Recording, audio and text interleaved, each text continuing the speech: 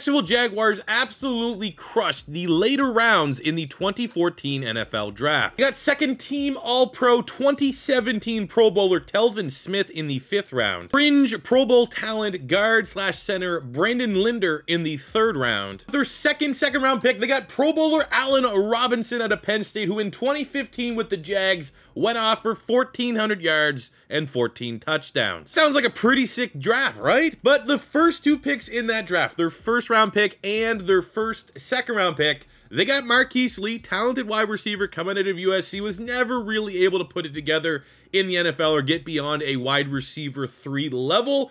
And they decided to swing for the fences with Blake Bortles, the boat out of Central Florida, to become their new franchise quarterback. And when all was said and done for Blake Bortles in Jacksonville, he had a good year or two, good year and a half, but ultimately will go down as a bust. So what I'm thinking is, what if maybe the Jacksonville Jaguars had their head scout attend a few more Fresno State games? And in this year's draft, they properly identified Derek Carr as the top quarterback of the bunch and decided to go with Derek Carr over Blake Bortles. And with that second-round pick, as they retool, revitalize the offense, they go with his Fresno State teammate, Mr. Davante Adams. In real life, they are now together with the Vegas Raiders. Almost said it, but I didn't say it. They're together with the Vegas Raiders, and a lot of people are expecting them to absolutely light the league up. But what if back in 2014, the Jacksonville Jaguars had those same studs they picked up 5th round, 3rd round, 2nd round, and you replaced Marqise Lee and Blake Bortles with Davante Adams and Mr. Derek Carr? What would that look like? Where would the Jags be today? Let's find out. Here is our draft class. Derek Carr, Allen Robinson, Davante Adams, Brandon Linder, and Telvin Smith. What can this core of players going forward over the next 5 seasons achieve with the Jacksonville Jaguars? Let's find out. Quickly take a look at our team as we gear up for year 1 of this 5-year rebuild in this hypothetical what-if dream scenario for the Jacksonville Jaguars.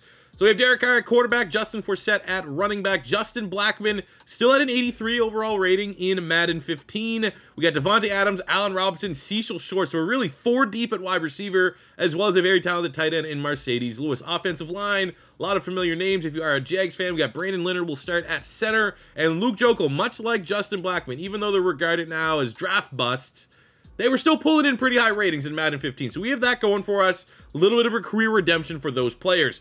On the defensive side of the ball, we are going with Telvin Smith as a starter, with Paul Plesney at linebacker. We have Jonathan Cyprien with a dev trade, Dwight Lowry, 81. Rest of the team, though, it's looking a little rough. Sinderic Marks with an 80, Tyson Alualu, 80 star dev. Couple pieces there on the defensive line, but ultimately just still plenty of work to go forward on this rebuild, especially on the defensive side of the ball. But at least in our first draft, a lot of reinforcements have come on the offensive side. Let's see what we can do early on in these guys' careers here in year 1 of this 5-year what-if redraft rebuild. First free agent period, gonna go kind of light. We're gonna let Cecil Shorts walk. I probably should have tried to trade him because he's gonna be wide receiver 4 on our team, but we'll just let him go off into free agency. His value wouldn't be too crazy. Gotta move on for some of these veterans. I'm gonna bring back Austin Badzor, 76, 23-year-old right tackle. Still has a high ceiling. Same goes for Will Rackley at left guard. End of year 1, team success was brutal. Full disclosure, here is what we're running for offensive schemes. Obviously, Urban Meyer's coach. I didn't really care about making it 100% accurate this time, but we're going West Coast power run and the Vegas Raiders offense, right? Seems good. And the Jags this time ran a 4-3, so I'm just going 4-3, and I went with my favorite 4-3 playbook, the most familiar 4-3 playbook, tend to get decent results with the Philadelphia Eagles. That being said, we were very poor as a team in terms of record, 4-13. Yet, Derek Carr, 5,000 yards, 43 touchdowns. Yet, Davante Adams as a rookie, 102 receptions, 1,500 yards, 13 touchdowns. The production is beyond my dreams. Derek Carr was 2nd in yards, 1st in touchdowns. Like, they just literally kept the air raid going from Fresno. Like, I remember actually, if you load this up and use base Jags, their air raid, spread offense. I was like, nah, it doesn't really fit what we're doing. Let's go with what we're going to see in real life, which is the Raiders with Derek Carr, Davante Adams, and it absolutely dominated. Got 1,000 yards, 6 touchdowns. Justin Blackmon just shy of 1,000 for Marcedes Lewis. There's only so many mouths to feed, but Allen Robinson still has a 3rd option there. Pretty goddamn dominant. Defensively, Paul Plesney, a bunch of tackles. We had 14 sacks, Geno Hayes, 3 picks from Paul Leslie. Telvin Smith, 124 tackles.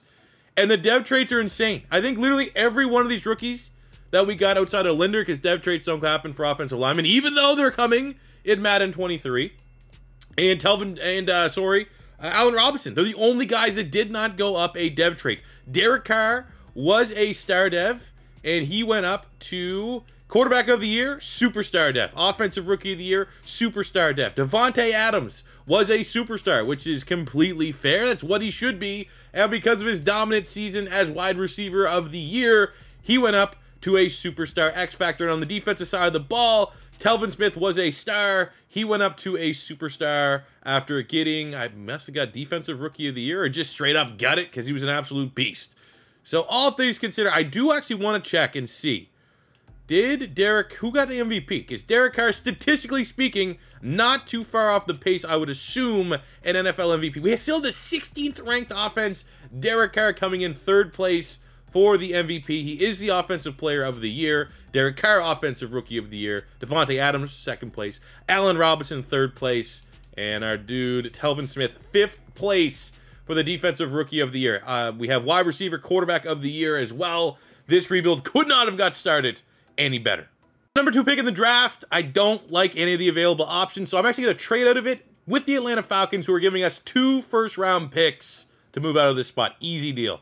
There's 2 players that I was targeting anyways if we stayed at pick 2. One was just going all in on offense and grabbing Todd Gurley. The second option was going into the secondary market and bringing in Marcus Peters, the ball hawk. He's actually off the board, and I really do think we need to, address the defense. But at this point in time, let's just continue to be overpowering, and we'll select Todd Gurley. Recap went into this draft knowing that we had to get better on defense. That's what we tried our best to do. We got Todd Gurley, 72 hidden dev.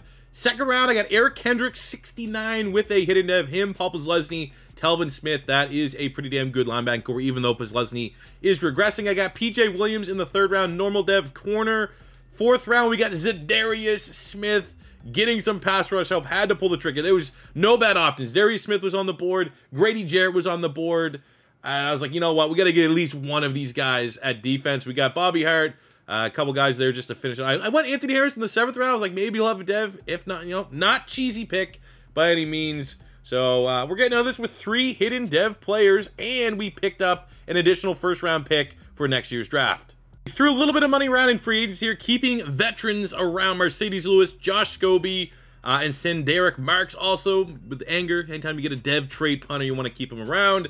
And so, continuing the career redemption arc of one of the most dominant college wide receivers I've ever seen, Justin Blackmon, and rewarding him with a 4-year deal.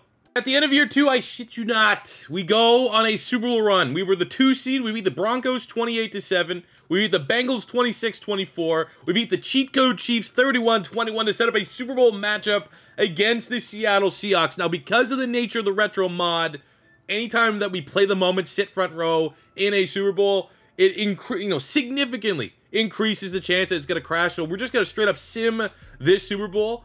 But I want to take a look here again at a dominant season. Davante Adams was 2nd in terms of receiving. Derek Carr, 4,900 yards, 37 touchdowns. He has also gone from a superstar up to a superstar X Factor, which is sensational.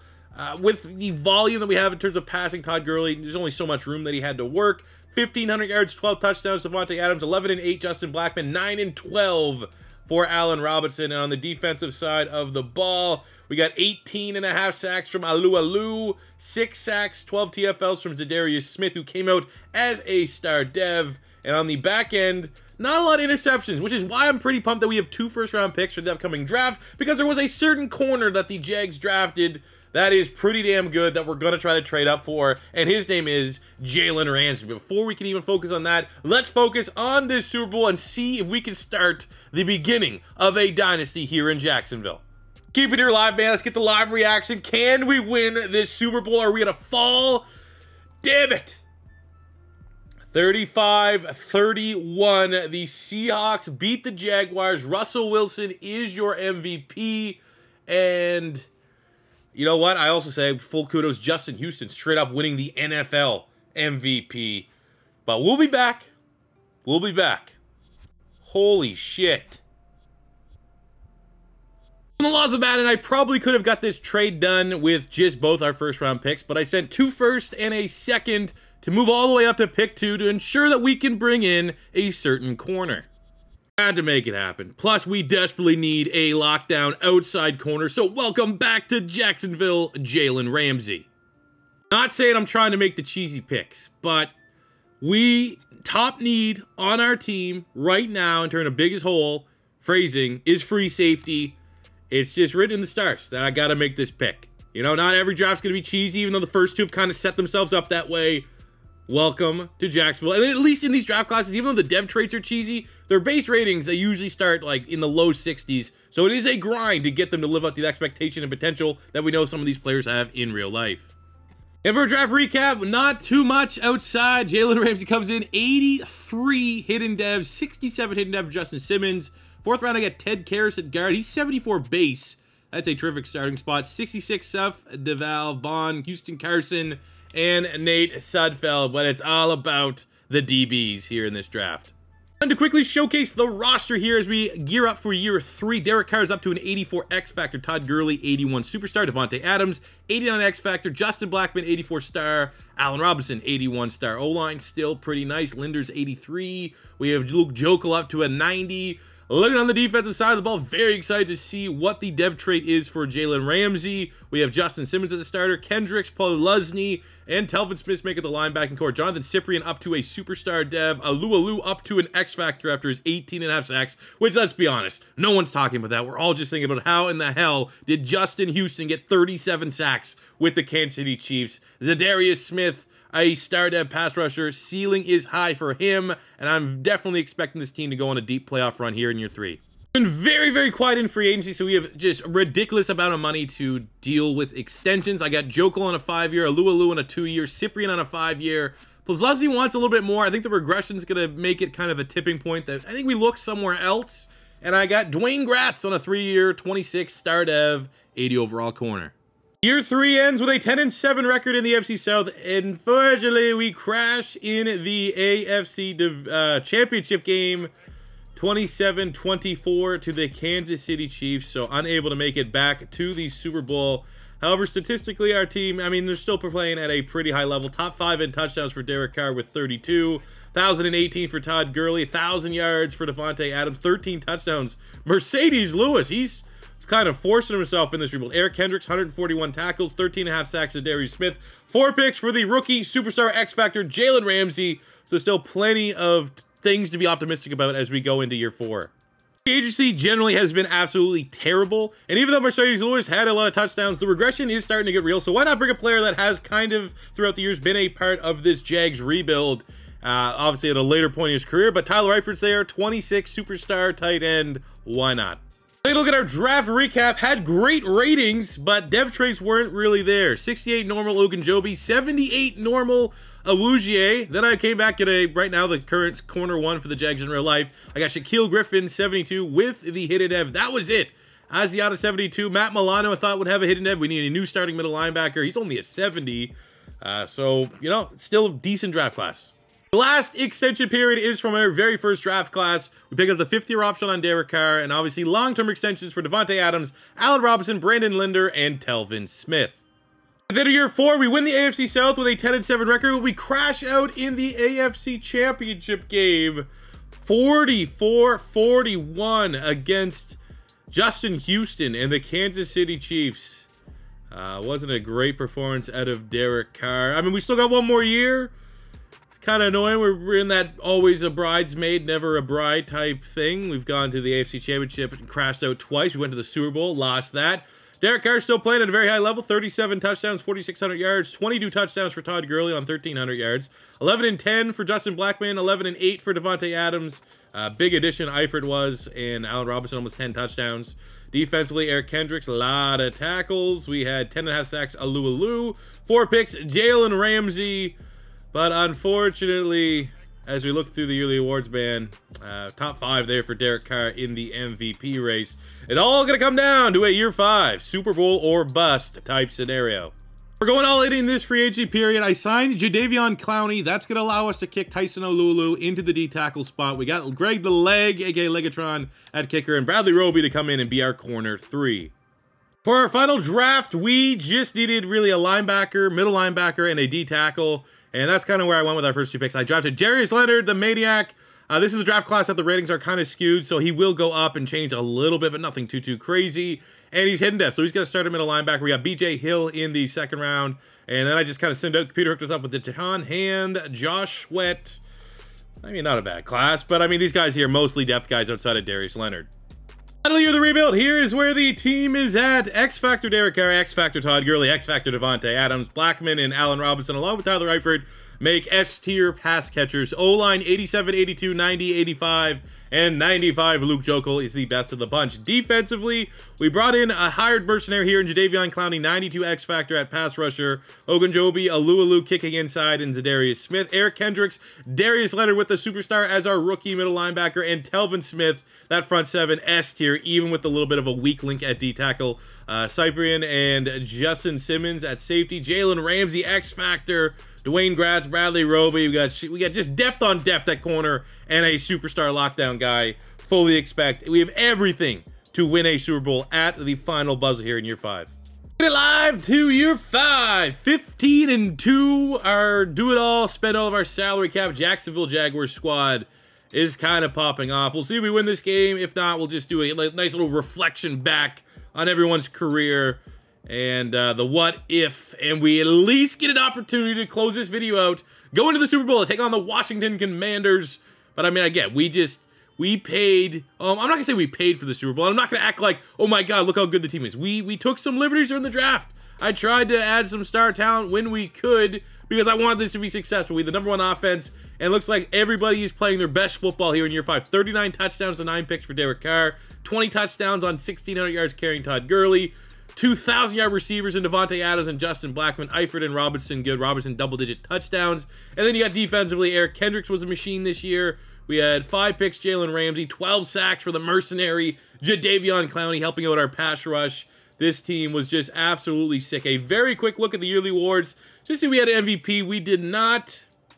Derek Carr coming in at number 7. But that is totally fine because everything is just setting itself up. We just need a Super Bowl victory. So one last quick look at where our team is at ahead of the Super Bowl, because if we win the Super Bowl, we lose the Super Bowl, that is going to be it. Derek Carr, everybody is just absolutely balling out. No depth traits gained on the offensive side of the ball. Defensively, we had, I don't think any dev traits as well, which is fine. The team is absolutely stacked. And a very quick look at the career stats of if the Jacksonville Jaguars actually never squandered all of those great high draft picks and actually made it, count a little bit. Derek Carr, 23,000 passing yards, almost 200 touchdowns. We have 70. Todd Gurley is going to absolutely shatter the touchdown record if we continue to save another 10 seasons. 6K for Justin Blackman, 6K for Davante Adams, 47 touchdowns, 4,300 yards, 45 touchdowns for Allen Robinson. We have on the defensive side, obviously those tackles are going to be massively inflated for Cyprian because that's what happens with some of these rosters. Zadarius Smith, 32.5 sacks. We had 25 picks for Cyprian, 13 from Jalen Ramsey. All pretty good numbers, but we still are missing that Super Bowl, which we are going to try to achieve here against the 12-5 Washington Commanders. Come on, let's go, fellas. Everything has set itself up for this super team to go on and bring a Super Bowl to Jackson. We open up first drive with a touchdown. Washington equalizes, I think, in a matchup. I just don't see any area the Commanders are a better team than our Jags super team here. We can run the ball with the best of them. We can throw the ball with the best of them. We can cover with Jalen Ramsey. We can pass rush with Jadeveon Clowney. Our linebackers, all 3 are freaks of nature to control the middle of the field. And here we are, 24-24 ball game midway through the 3rd quarter. We miss a field goal there. They get the touchdown to go up 31-24. We tied up at 31. There is a little bit of doubt that comes into the Madden sim where it's like, if it always feels like the sim wants to punish you when you have this juggernaut super team. And that is unfortunately what is looking like it's happening here today. Our super team loses to just probably an okay team here in the Commanders. I think they're led by RG3. Goddamn. I mean, really, just kudos to them, man. They stopped our super team.